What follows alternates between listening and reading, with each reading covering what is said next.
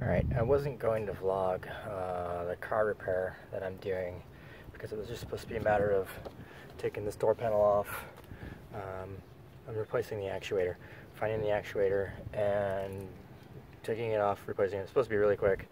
Not a big deal. I've taken these panels off plenty of times. I'm doing this one because I'll show you in just a second, but of where I was kind of surprised to find the actuator. So let me get the door panel off and then I'll show you. Okay, I've got the door panel off, and I mean, I've had these things off plenty of times just to do basic troubleshooting of like the door lock. Sometimes this will get stuck, so I'll take the door panel off to see if I can check the path. You know, here's the rod for it that goes to the actual door handle. And so I'm not usually baffled by what I see under here. But in this case, I was trying to find the actuator, and I figured it'd be here or here somewhere, but I'm not really going to take this off right now, but it wasn't there. So then I'm thinking, well, maybe it's behind the speaker. It wasn't there either. I stuck my hands in here and felt around, could not find it. I could feel the window regulator, thing that makes the window go up and down. Could not find the actuator. So finally, I'm like, well, here's the cable that controls it. I follow this cable around, and it goes back into this part of the door panel. You know, and I'm thinking to myself, well, how am I supposed to get that out? Because right back behind here, let me see if I can show you really quick. You might not be able to see it that well, but right back behind here is the guide for the window. And the guide for the window actually goes right down, kind of like in front of the actuator. And again, I'm thinking to myself, how am I going to get that out of there? So I ended up going to YouTube, finding another video, watching that one, where the guy says, yep, you got to take, in fact I don't even see it on this car, which is kind of concerning now because the video showed a different part. But they basically said you got to take a screw out, or I think there's supposed to be a bolt here. You got to take this bolt out and then remove the window guide. It might be behind this. But anyway, remove the guide for the window, and then you can get the actuator out. Okay, seemed basic enough, except I only had like an hour of sunlight left. So I thought to myself, no, not today.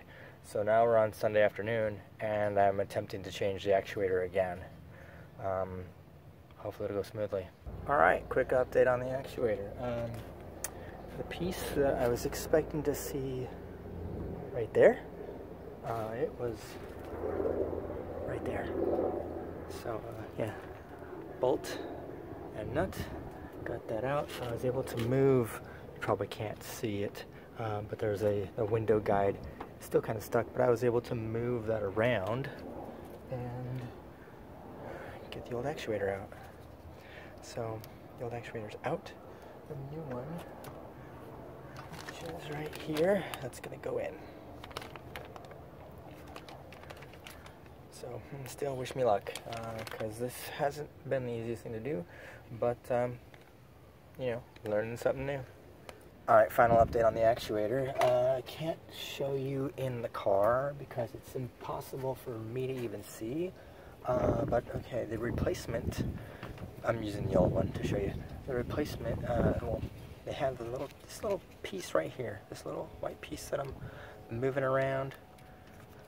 There's a metal tab in the car. It hooks to the door lock.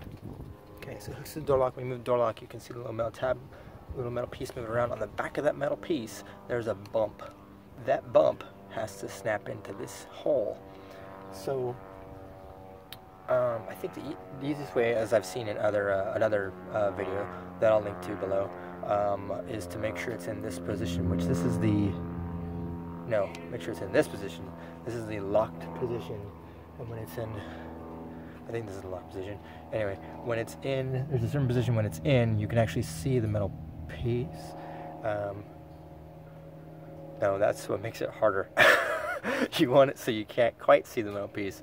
Anyway, you basically, when you're putting this in, you got to get this piece behind that metal piece so that the little metal, I'm going to call it a dimple, it's probably a little bit bigger than a dimple, so it can get into this. Because if it doesn't get into this, then all it does is that when you go to unlock it, this thing moves down, or when you go to lock it, this moves up and it locks, but then it won't unlock because this pushes the thing out of the way, but then when it goes to unlock, it just does that and doesn't do anything else. So it's all in there now. I'm going to do a quick demonstration and it should still work. I think it's all tightened down. Make sure it's tightened down, and then I'll do a quick demonstration. Alright, the moment of truth.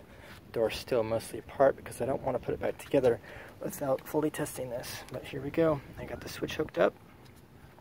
Here's the switch. There's the door lock. Unlocked, locked, unlocked, locked.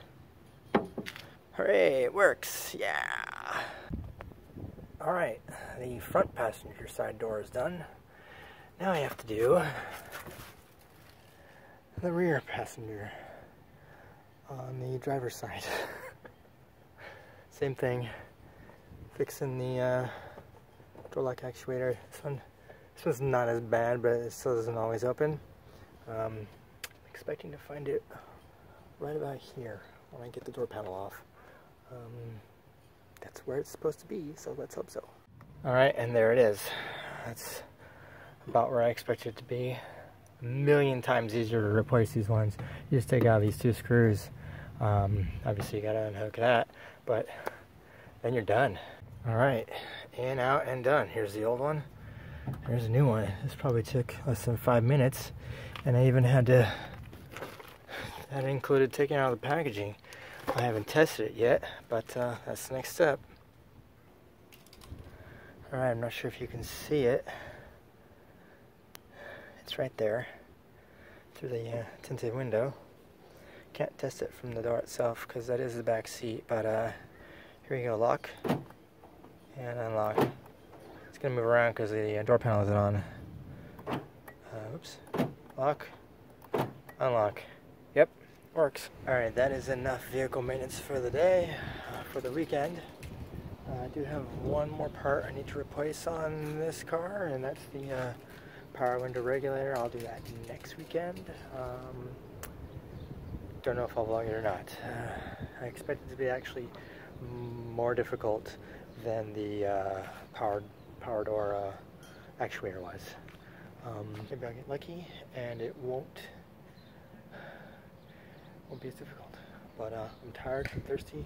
I'm gonna go clean up, and yeah, we're done with the car for the weekend.